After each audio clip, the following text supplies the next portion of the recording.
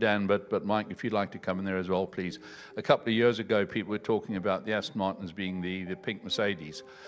We do know that there's a technology sharing agreement between the two teams, Mercedes and Aston Martin.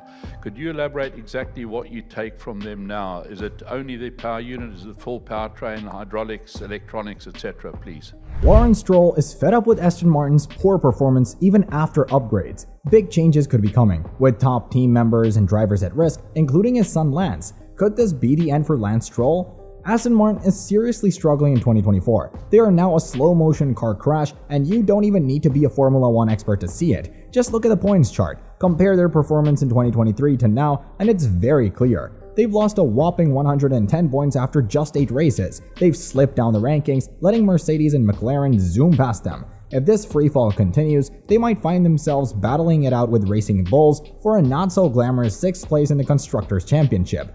And let's be real, nobody saw this coming for a team that once showed so much promise. This wasn't the plan at all. Just last year, Aston Martin was riding high, snagging 6 podiums in the first 8 races. Everyone thought they were on the path to greatness, but then the upgrades started rolling in, and instead of pushing the team further, they seemed to drag them backward. It's like they hit the reverse button. After those initial successes in 2023, they only managed 2 more podiums for the rest of the season, and now in 2024, they haven't even come close to a podium finish. Not once. It's a trend that's raising some serious red flags. The team just doesn't seem to understand their car at a fundamental level. This issue isn't unique to Aston Martin. Mercedes faced similar problems back in 2022 and 2023. It's a major headache and the one that often calls for a complete overhaul of the squad. A lot of people had high hopes for Dan Fallows, the former head of aerodynamics at Red Bull, who was brought in as Aston Martin's technical director, but it seems he only grasped the ground effect era up to a point. The situation is a prime example of how bringing in high-profile members from a successful team doesn't automatically make you a race-winning contender. Dan Fallows came with a stellar reputation from Red Bull, where he was the head of aerodynamics, but that hasn't translated into instant success for Aston Martin. It's a harsh reality that Lance Stroll is beginning to understand more and more in the past few weeks. So a big meeting is coming up between Lance Stroll, Dan Fallows, and Mike Crack to figure out what went wrong with the car at Imola. The stats from that race are pretty rough. Aston Martin was nowhere to be seen even after using 4 sets of tires. It's a harsh reminder, with many experts saying they're back to where they were at the end of 2022. It's been one heck of a ride for the squad, especially considering the hefty investments they've poured into developing new facilities in their shiny new home. Now, while some people are pointing fingers at the fact that Aston Martin and Mercedes still share the same wind tunnel, there's an interesting twist. Take McLaren, for instance. They're a prime example of sharing not always equal caring, or at least not in this case. What's really interesting to note is to see how Aston Martin was pretty optimistic about the upgrades they introduced at Imola. They were hoping these changes would take the car to new heights, but it ended up backfiring on them pretty badly. Instead of widening the operating window, they ended up narrowing down. Now, that's the complete opposite of what you'd want to achieve, especially after the current regulations. The AMR24 turned into a bit of a wild beast. It was unpredictable, unstable, and a real handful to handle. You could practically hear the frustration over the radio, especially when Alonso mentioned how the steering had become tougher and the overall driving experience just wasn't up to scratch. It's definitely not the kind of ride you'd want to be stuck with, that's for sure.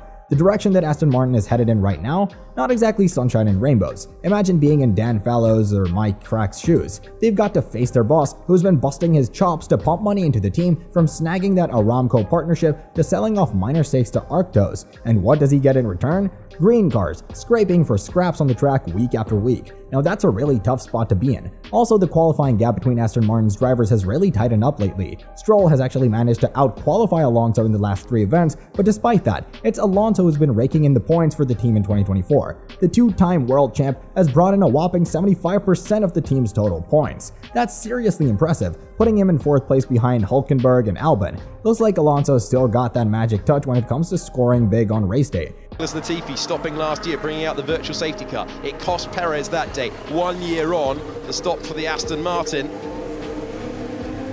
And they are waiting 5 seconds before they go to work.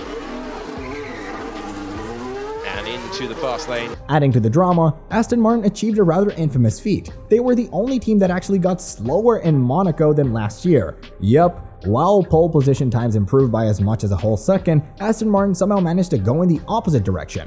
It's a head-scratcher, to say the least, and definitely not the kind of record you want to be setting. Sure, there are a bunch of factors at play here, like traffic and different strategies, but let's face it, coming in slower than 2023 despite splashing an extra $100 million on car development is a really tough pill to swallow. It's definitely a setback that the team should take some time to think about, but right now, it seems like they're missing the point when it comes to figuring out where they've gone wrong. For a team gunning to break out of the midfield and snag some podiums, having two top-notch drivers is key. But here's the thing, even though Alonso is the kind of driver you trust to steer the team in the right direction, it seems like the car itself is the bigger headache right now. He seems to have lost a bit of confidence, and you can tell from his statements that the team's struggling to figure out what the upgrades of the car really needs. Seems like a big part of the blame falls on Dan Fallows and his crew. Being the chief aerodynamicist on one team and the technical director on another, well, those are two totally different gigs. With all the latest drama around Fallows, it's starting to look like Lance Stroll might be eyeing up a replacement for this seasoned, high-profile member of the squad. Now, if there's one thing Aston Martin isn't short on, it's cash. They've been flashing their wallets time and time again, making tempting offers to drivers like Verstappen and top-notch engineers like Newey. But after striking out on both fronts with the Red Bull crew, they've shifted their gaze to Ferrari's current technical director, Enrico Cardile. Now, what if Newey joined Ferrari? It'd be really interesting to see how he fits in with their team and works with what they've got going on. So if Newey were to swoop into Ferrari, it could shake things up big time for the high-profile folks already there. They might need to step out of their comfort zones to adjust to his arrival. Now, this scenario hasn't happened yet, and it might not even be great news for Ferrari. Passing up the chance to snag one of the most experienced and successful engineers in the game? That's a no-brainer, kind of like what happened with Hamilton's signature too.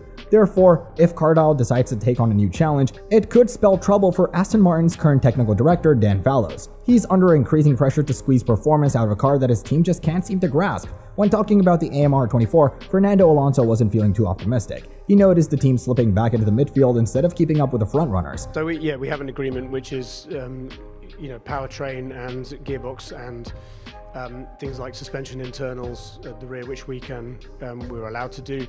Obviously, there's some fairly strict limits in terms of what we're allowed to share now. So there's no aerodynamic surfaces or any kind of sharing of data in that sense. So yeah, that's pretty much the limit of what we do. But he stayed optimistic, saying things can change quickly. He pointed out how a good car upgrade could boost them up by 5 or 6 points in a flash. That's the goal for the next upgrade package, and they're putting in the work to make it happen. But here's the thing, putting in the work and actually seeing the results on the track are two different things. And if you're Lance Stroll, anything that comes out of the mouths of Alonso, Crack, or Fallows, or even of his own son Lance might just sound like an excuse. The man's done everything he could, building new facilities and branding the team like a pro, but the results are still nowhere to be seen for the Silverstone-based squad. That said, big changes are on the horizon for Aston Martin. The real question is whether they'll be for the better or for the worse, because let's face it, while Alonso was poking fun at Alpine last year, it seems like his own team is walking down a similar path this year. And that wraps it up. Now, what do you think? Do drop your thoughts in the comment section below. If you like this video, don't forget to subscribe to the channel and like this video for more awesome content like this. Make sure to hit that notification bell so you never miss an update. Until next time, stay awesome, and we will be back with another one.